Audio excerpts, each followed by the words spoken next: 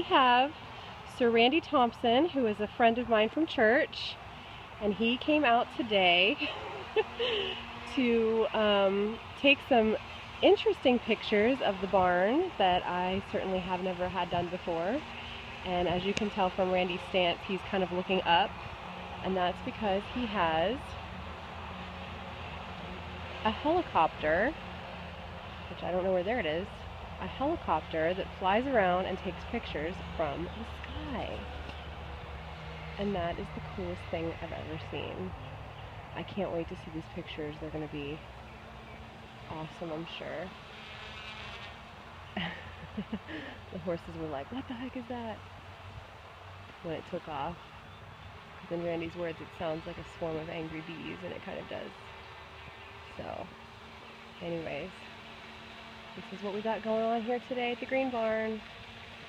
Always something new and exciting. Kind of looks like a UFO. This is actually really cool.